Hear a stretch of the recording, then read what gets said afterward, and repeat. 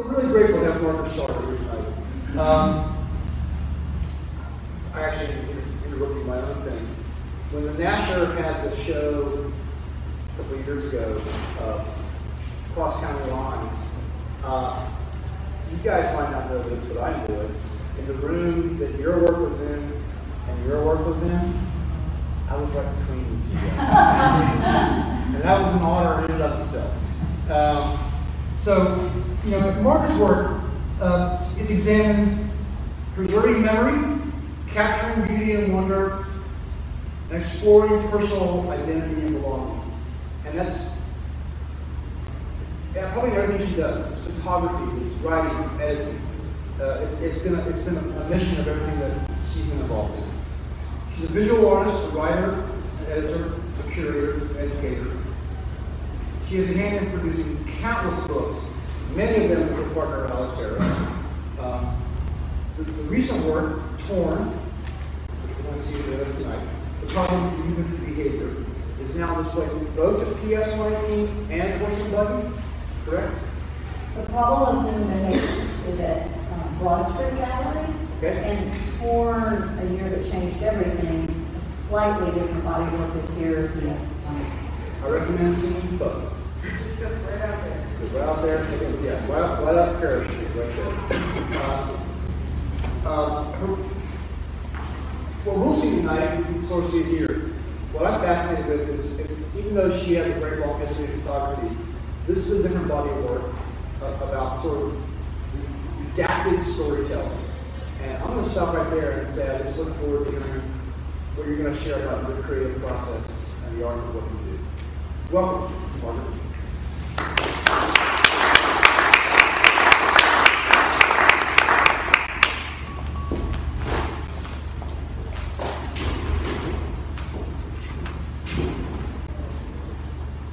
Never mind the bread.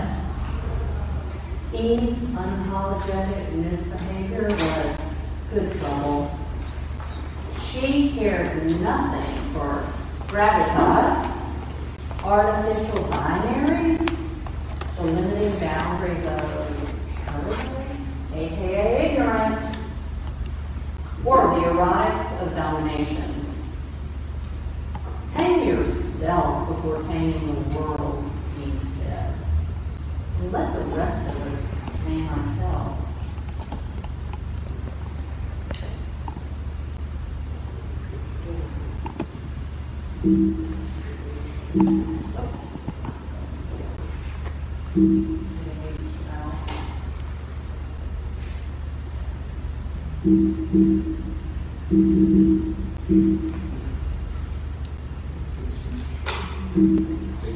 Okay, technical difficulties, which my husband will solve.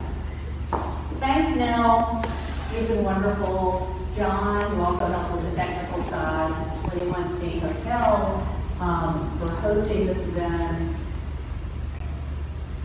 Bryce Langer, who was just up here, also thank you, PhotoFest, and the PhotoFest team for inviting me to do this. I really appreciate it. And thank you guys for coming. So tonight's going to have two parts. In the beginning, I'm going to talk for a little while about the origins of this new work and how it relates to other things that I've been doing. And also to my own photography. And of course, I wanted to mention now that, so these pieces are part of the exhibit that's down the block at PS 118. It's Torn, A Year That Changed Everything. And that installation is scheduled to come down in a couple of days, but Dave Walker's going to have the space open after this talk if you're interested. This piece is also from that body of work. There's a saying attributed to the novelist John Gardner that there are only two kinds of stories. A person goes on a journey, a stranger comes to town. Which is a pretty challenging assertion because Gardner is suggesting that all of narrative art and literature, life, maybe for that matter, can be boiled down to two essential narratives. that might even be true. This irresistible woman looking over my shoulder is my mother, Tommy Sue, years before she was my mother. And I usually start any talk about photography with pictures of my parents because, well, that's where everything started. Who made this picture? Who is she looking at? That would be my father. Both my parents grew up in small towns in Louisiana. My father, Fred, was a doctor. He loved medicine, he loved history, and he loved trying to understand how things worked. He was very smart, very kind, and precisely the kind of person you wanted there making life and death decisions on a regular basis. But he was not a talkative man. And he certainly didn't speak about his emotions. This is a picture he made of my mother and my oldest sister, Susan. But I'm showing you these pictures my father made, in part because I studied these photographs when I was growing up. The same way I scrutinized our beloved encyclopedias, because I wanted to know things. And pictures were obviously a crucial source of information. This picture, for instance, speaks to the relationship between my oldest sister and my mother, between each of them and my father. Susan's teenage insouciance is in her physical demeanor, my mother's comfort in her own body, and being photographed. That interests me.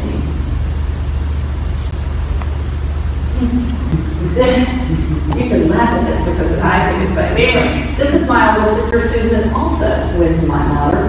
No, it's not a photograph by Diane Arbus. So for my father, photography was a way of letting us know he was there, that he was paying attention, and above all, that we mattered to him.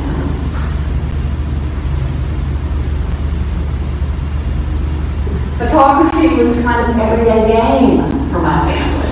This is a photo staged by my dad, who's leaping on the right.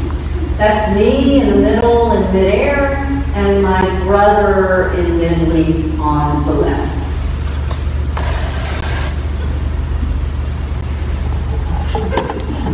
That was me doing homework in my parents' bedroom. The camera was around all the time, and not just for birthdays or vacations. Here, my dad has roped my mother into an experiment using a pen light during a long exposure.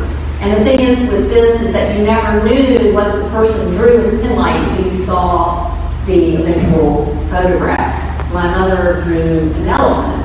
I don't sure why. And this was my contribution to that game. So even when I was a teenager, I was combining my interest in both words and pictures. This is me as a teenager. So I was the third daughter, the middle of 5 children. And my goal growing up was just not to rock the boat. While my older sisters were arguing and my younger siblings were entertaining, I just wanted to be left to my own devices, which was mostly how it worked, actually, in my household. And seeing this picture reminds me how my mother would lean down and look at me, or sometimes look sideways at me in the car when I was staring out the window and tell me about how I was going to have permanent wrinkles in my forehead from thinking too much. Of course, she was right. This is a diptych of found photographs that I put together. That's my hand on the right. Because it's not only my photographs that I'm drawn to. For years I've collected scrapbooks and snapshots, and sometimes it's the mystery of not knowing who the people are or what the story is behind the picture that engages me. But primarily it's the honesty of feeling. That the photograph depicts a history, but it also has a history, indicated in the folds, the fading, the tears, the handwritten messages. There's something about family photographs that is straightforward and simple, but at the same time emotionally revealing and complex.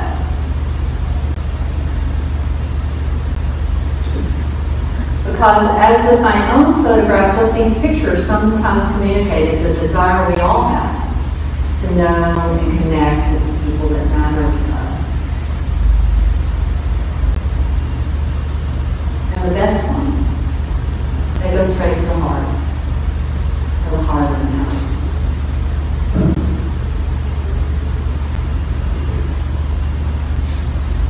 I collect other old things, paper, diagrams, postage stamps, matchbooks, detritus really, or vestiges, things left behind that had a history that suggested in their wear and tear. And then when I put them together, suggest stories to me. This one is called The Remains of the South. The Remains of the South.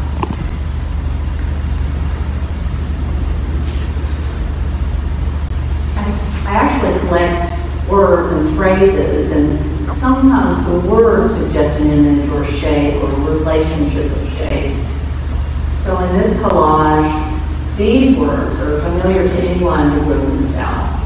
How many times have I heard, "Girl, give me some sugar."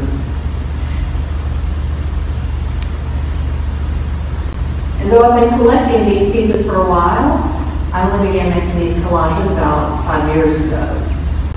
This is one of the very first ones I finished. It's titled, "Your Safety is Largely Your Own."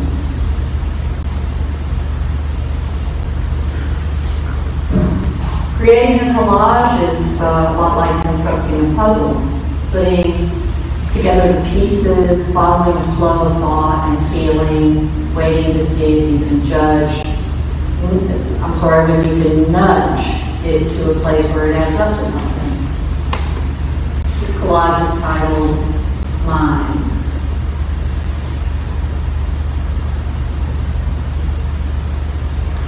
It's the same with photographing for a lot of photographers. Most, in fact, construct a photograph, a picture from the concrete facts right in front of you, not quite knowing what you're looking for, but sensing that something is there and hoping that if you pay close attention, you'll recognize it when you see it. This is a Polaroid I made of my father with my youngest sister, Emily, who was born when I was a teenager. By the time I made this, I had moved away from home. I was a person on a journey. My sister, Emily, again. I made this picture of her in 1985. A year after our father died, the year I began to photograph my family and hometown. And the year I began to learn the essential thing necessary for all observers of the camera. That is how to live in a world and at the same time step back, become strangers in order to photograph it.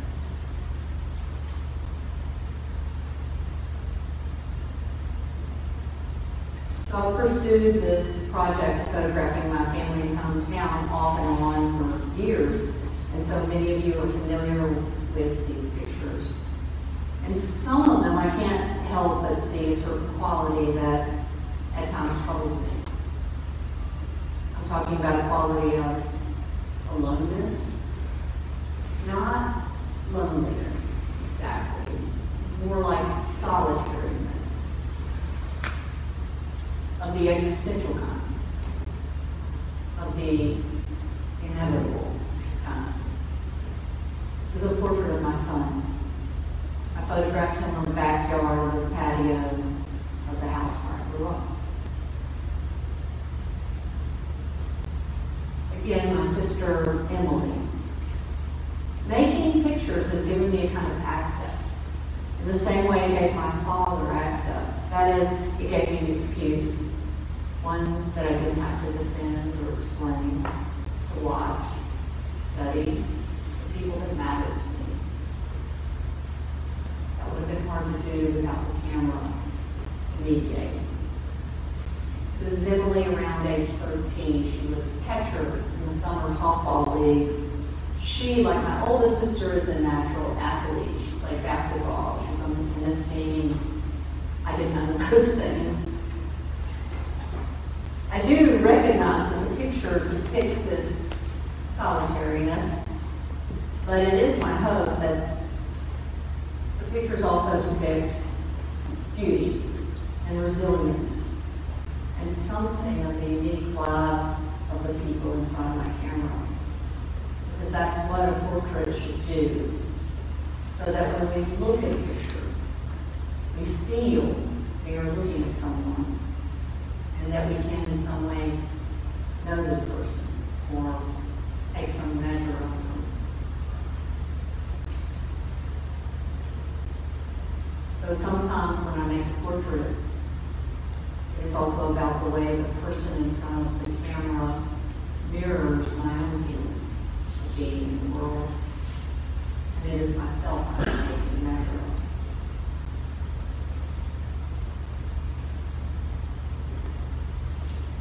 So these new pieces, I approach in a similar way that I use the camera. Because in doing them, I'm on a kind of a search.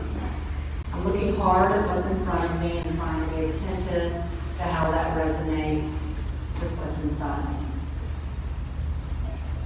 This one reads, "Those who pass for normal understand this is a delicate art." Interestingly, it was a while after I finished this piece that someone pointed out to me that the sentence I constructed out of the words I found on the page is not only about the interior life, it is literally internalized in the lines of the female figure.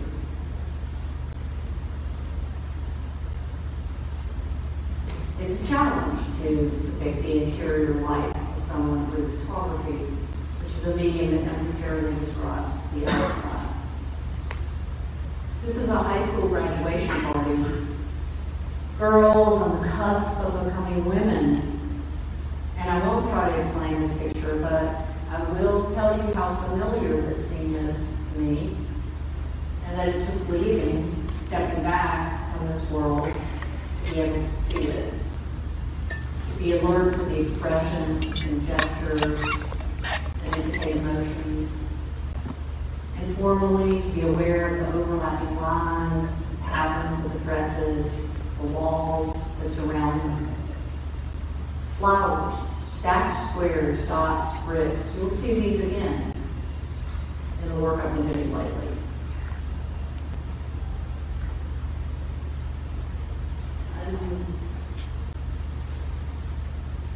Sometimes form is enough.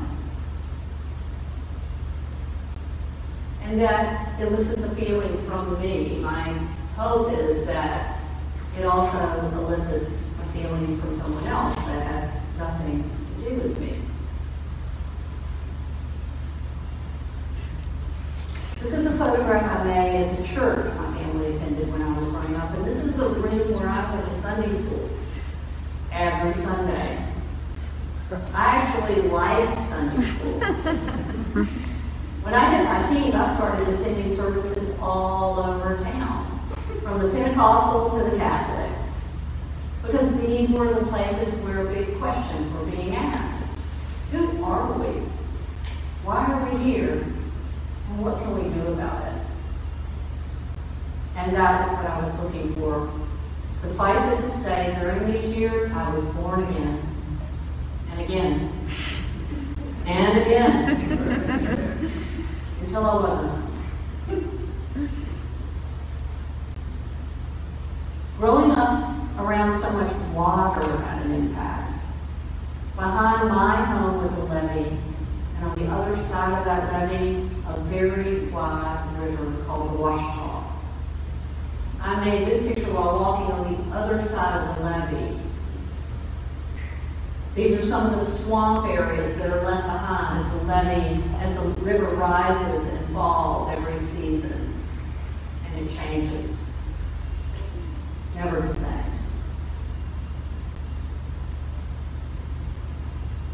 This is my cousin, first cousin Rob. He's in my mother's kitchen. He'd come by that day to cut her grass. Rob had hoped at one point to play professional football, but that didn't work out in the end. I remember this day though, how he leaned back against the counter, removed his cap, and told the story about a certain Sunday dinner at our grandmother's house. Like so many men I knew growing up. Maybe it's a southern thing, maybe it's a small town thing. But Rob was quiet and reserved. He had a lot going on inside, but he wasn't equipped to express those emotions.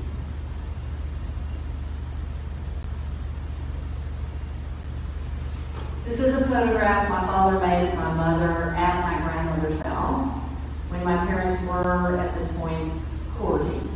That's how my grandmother called it. And this photograph always knocks me out.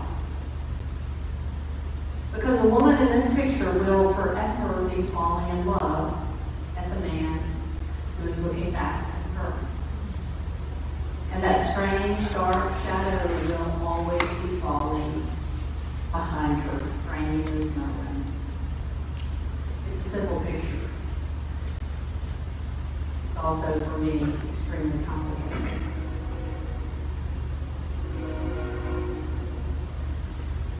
This is my mother 40 years later.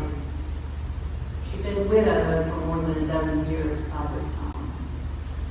I made it in the backyard. There's the levee on the left. Sometimes a picture is not about what a person reveals to you or what you can see, but what you can't see. How you can't get inside that person and experience what they experience.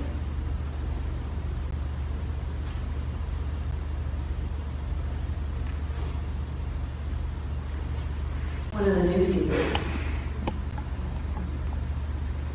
This is on a musical score by a song by Jordan Kern. It reads, I try to hide what my eyes won't conceal. I try to tell myself, this isn't real.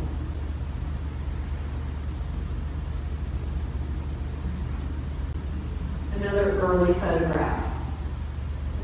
Margaret Sartor on the porch of a playhouse built for her by her father.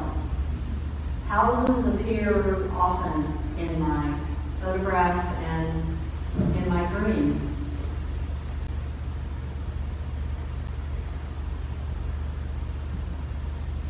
Corners too, and bricks. This is Daniel Ryan Sartor III, Catherine's father, who built the playhouse. Ryan is carpenter.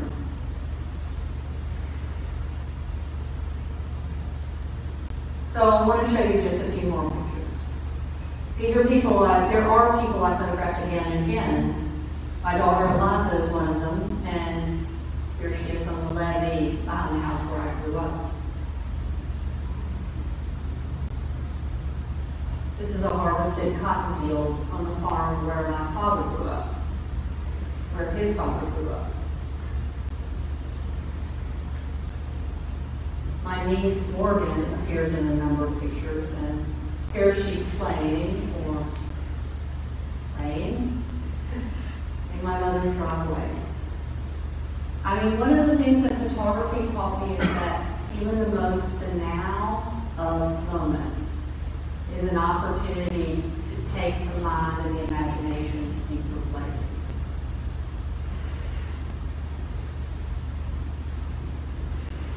This is Eliza with her dad, Alex, my husband, is here. And again, Eliza, I believe, this time in the driveway of our home here in Durham. So houses appear repeatedly in my work, and when I finally looked it up, I read that a house usually place where we can express a private and unguarded self within an increasingly public world. And that dreaming about can symbolize how you present yourself to the world, intentionally or not.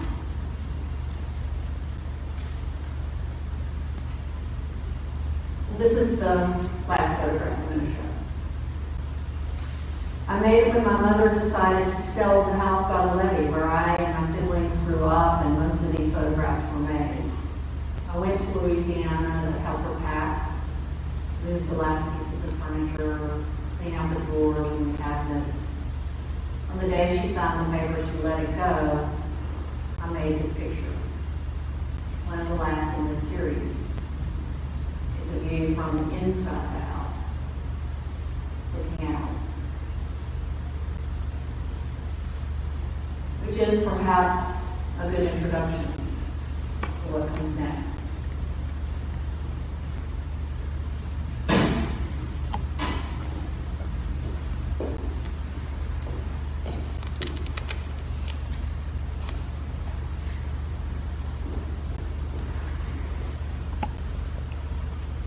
The story of the inopportune behavior of the covetous and the timely intervention of the lucky and the luminous.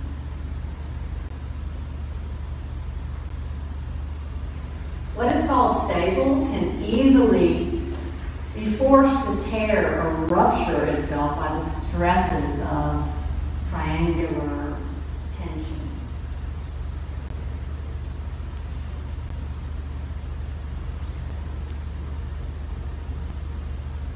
We cannot move over one another if we lay side by side.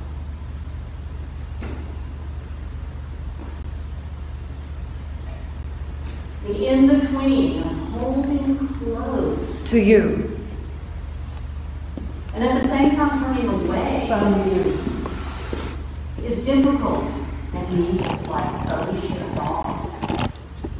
Peculiar that loops and the movement are similar to, but not unlike, the movement of stars.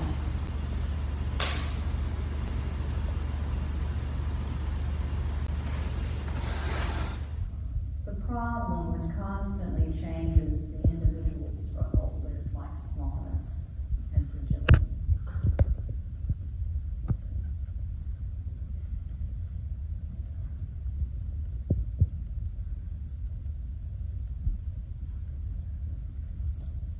Introspection is difficult. Conscience is tricky.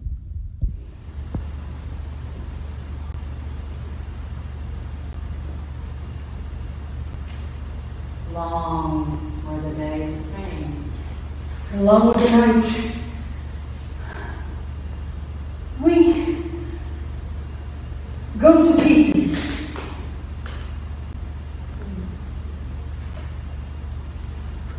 Under the surface, you are gliding.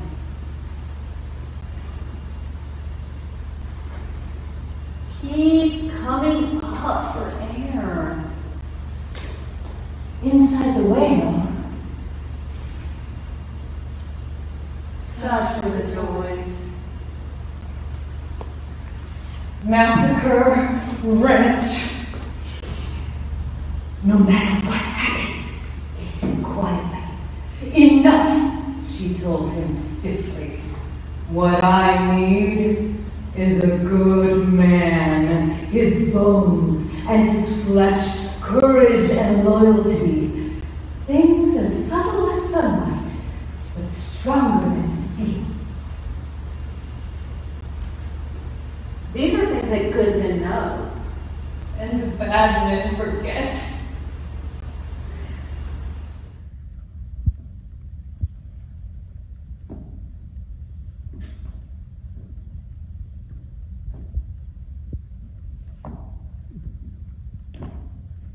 Right and wrong must be taught. The way of it. Desirable. And at all times. Difficult.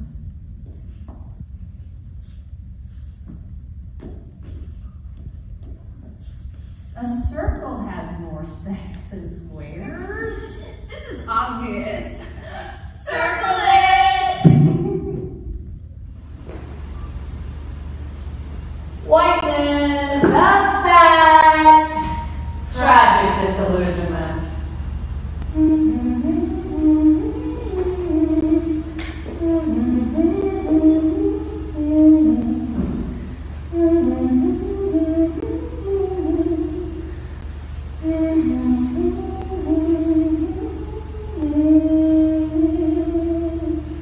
I didn't come here to be happy. I will see you at the center of the world. The black hole can get ugly.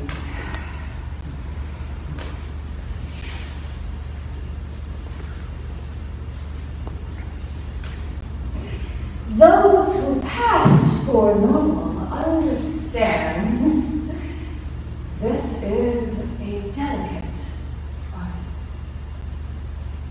Do I respect other people? Yes. No. Sometimes. Do I know how? Yes.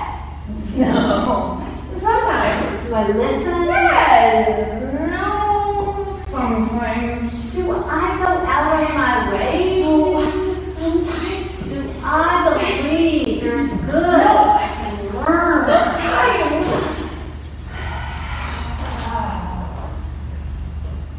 A case of nerves.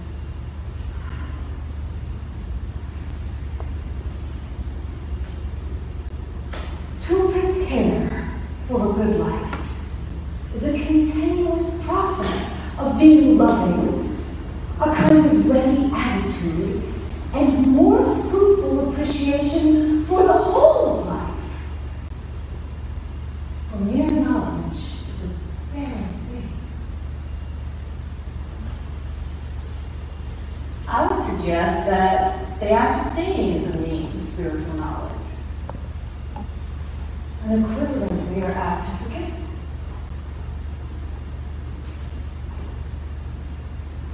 Inherit the land. Yes! Yes! Yes! Yes! Yes!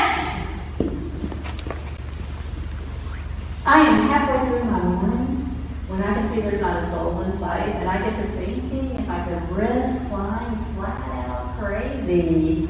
And it's the most wonderful minute because I'm empty. I'm as empty as I was born. And whatever it is that's down inside me, it's bad. Go deep. Because this is a life. A little life happening, and I remember that. But as usual, I could never fly over these straps. Looking back, there I was, not seeing a bloody thing.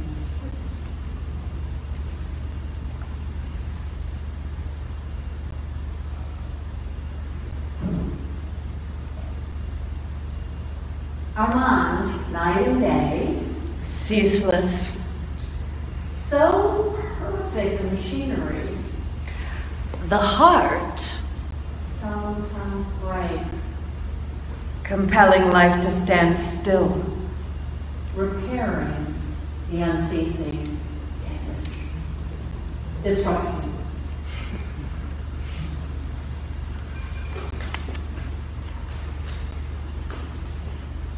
The problem of human behavior is the power of the heart. You can see it.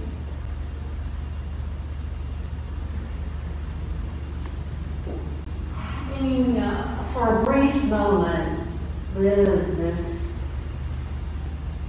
depths of this staggeringly beautiful world, I had beginner's heart.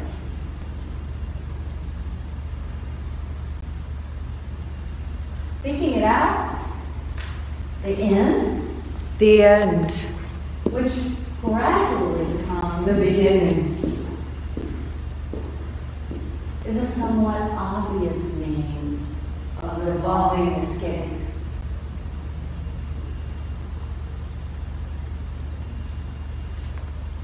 You are the arrow. Go swift and far.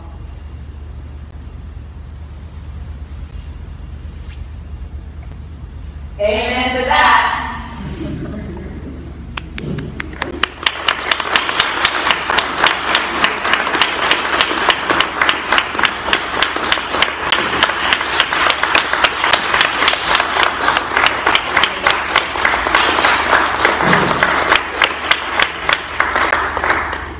If anyone has any questions for Margaret. Meredith is snow. She's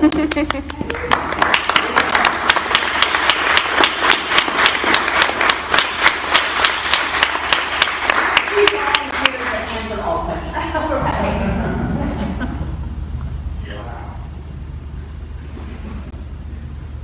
Yeah. Last bit blew me away, but my question would be, looking back over the comment you made earlier about leaving home and coming back again made you see things photographically differently. Can you expand on that, the revelation of that, how that Well, you know, I mean, I think that's the thing that the photographer has to do. You have to both be in the world and also step back from it. For me, with my hometown and my family, at that point, I had a very difficult relationship. Not with my family, who I love, but with the town, the culture, and I needed to be there, you know, and so the camera allowed me to be there. It allowed me to also be at events and be with people and at the same time kind of step back. So the camera taught me a lot about how to be in the world, really, and how to see it, how to step back and get perspective. Iris. Well, it's so fascinating to me how you evolved from photography and the melding of words and images, which of course is always thinking of problem of how to form of expression now in some way, whether they meet or go apart. But the thing I'm interested in is whether do you see this as a work of performance art? When Bryce asked me to give a talk. That's really kind of, you know, because performance art is a whole genre composed of printing. Right, I try not to think about that because it's too overwhelming. Thank you. Well, that is in part thanks to Edith, who helped me quite a lot. So you did a collaborative. Yeah, I mean, the thing is that when Bryce asked me to do this, I had never read these poems out loud. In fact, they were very silent to me. I created them in silence. I think I told you that. Yes, and I was like, uh-oh. And so I didn't know how to read them, you know. I didn't hear them. It's a very private, meticulous kind of work, meditative, really. So I considered a bunch of things. I considered giving different poems to a lot of different people and having them read them and just see how it turned out. But then I realized that you know, these are really me. They're very diary-esque, which is right in line with everything else I've done. And so when we started working together, the thing that came out of that first conversation was, I think I need a shadow self. Do you remember how it went? Yes, we started communicating about how private and personal it was, and came up with the image of maybe a person at a desk, you, but with your back to the audience, so that it was kind of closed off and the audience was eavesdropping. And then after our first meeting, you mentioned the self and the shadow self, and that kind of helped us along, Yeah. based on what we already had. Yeah. And it also changed the order of your presentation too, a little bit. It did, and the show that's up at Broad Street is installation of 25 pieces, and they're in a grid, and they're very much, they're sequenced linearly from upper left to lower right, but also I kind of thought about the different ways, which is right in keeping with doing the work, not this one, but the ones on the book pages, because, you know, you're constructing a sentence, but you're just kind of responding intuitively, so I wanted people to walk up to the installation and maybe be drawn to a piece and then be drawn to another piece, you know, and not think too much about it, but I think one of the things that interests me about finding the poems in another text is that there are all these stories. I mean, you can redact and find an infinite number of stories, and so it's almost like dream work, really. And we introduced that one that had the dark self and the light self in it. That's not on view at the gallery, but the one introspection is difficult, right? Conscience is tricky, and that felt like, oh, okay. Yeah. So it's all hard. Yeah. It is. It's all hard. Any other questions? Yeah. Thank you so much for sharing some of your insights about the family photographs and the moments. I love that, like what you can see and your mother in love at that point, and then what you can't see in the subsequent photo. Yeah. Have you ever written? I mean, you're putting words to those images as you presented them this evening. Have you ever written about your perceptions of those photos? I've written a lot about my perceptions of other people's photographs, and I've given talks about that work, but I haven't done for myself what I've done for Dr. William Gedney or Humanum, because I haven't really known what my way in is. And doing this work and talking actually tonight has kind of given me a better idea of what actually my pictures are about. So, I'm kind of waiting for that light bulb to go off, but I'm sure that I think it will. I don't ever feel rushed about work I do. It takes as long as it takes. So, and I don't think I'm talking about anything timely. I'm talking about things that are sort of essential for all of us. And I do think that photography senses convention, that our memories are shaped by photography. Our sense of ourselves is shaped by photography. I mean, it's the power of photography comes at you morally, it comes at you personally, it comes at you in so many ways. So I'm infinitely interested in that. So I'll do it sometime soon. Thank you for saying that you were interested. And I love your responses to William Gedney's photographs. I just thank you. Your presentation is beautiful. Thank you. No, I do intend to write about it. I will sometime. If I don't die or go blind. Anybody else have a question?